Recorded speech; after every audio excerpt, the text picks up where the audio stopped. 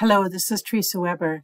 I'd like to give you a real short demonstration on how to use some of the resources available at the Bayfield Library. This is our homepage that you see in front of you here. If you take your cursor and you go up to How To, now you see there's a drop-down list of things. The first one, search the library catalog. If you click on that, now what you get here, new fiction is here. You can switch that to be other categories, children's fiction, new movies. You can explore all those different ways. But what I'd like you to do is to first go to login. I think it's a good idea to log in on your home computer each time that you use the catalog. So if you log in, you'll see your name has to be exactly as it is in our catalog. If you have any questions about that, just call and we'll be happy to tell you how your name is listed. This is my library number. I'm not going to show that to you, but you can see, you can enter yours there. If I click this, it would show the password. It's a long number, so you can use that to check that you've typed it in correctly.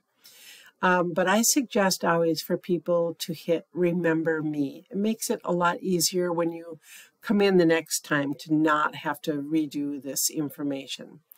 Once you have it in there, click Log In, and now it's logging me in. Okay, here we are. You see what pops up over here.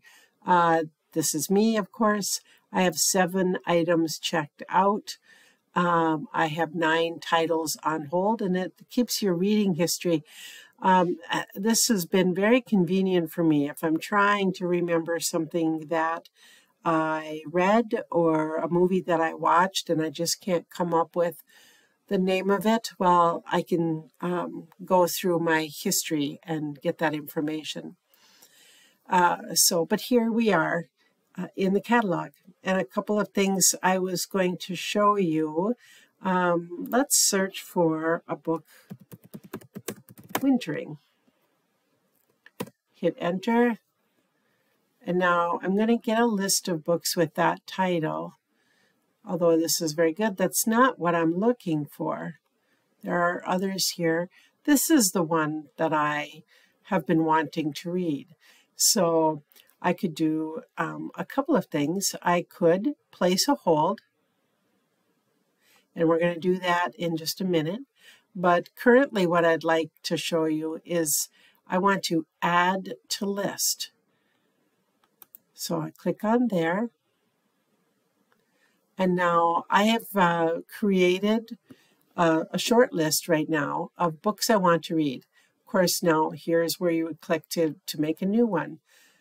I want to read this book, so I'm going to save it to my list, and it was successfully done.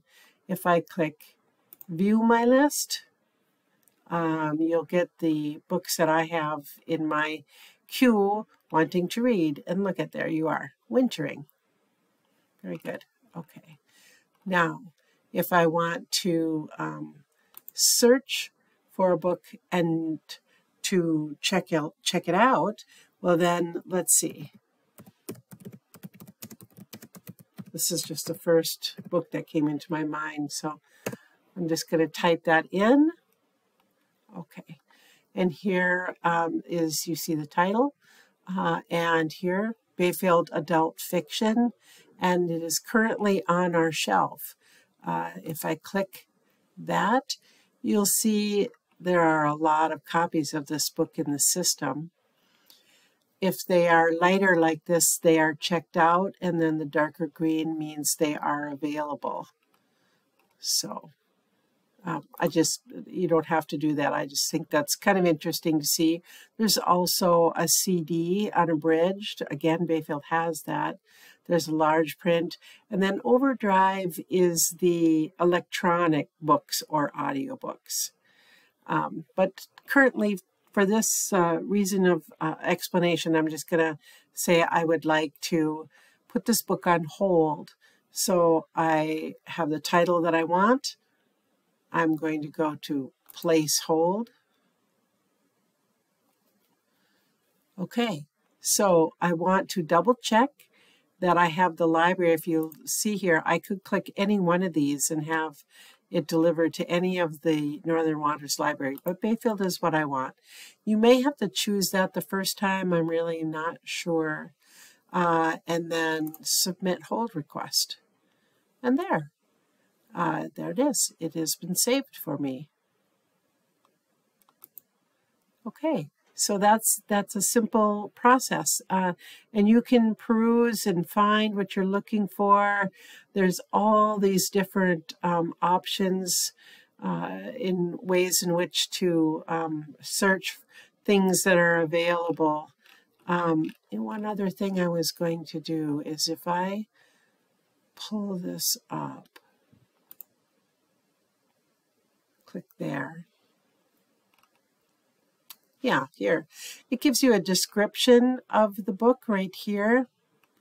It says more like this, which is pretty a great resource to be able to use. There are information here. I'm going to do a demonstration on Novelist soon, but let's just click on this and see what we get. A whole list. If you really like The Gentleman in Moscow, any one of these might be a book that you would be interested in. And then you can click on that. And here's one we can see who has it. Just a few libraries, but it's available at all of them.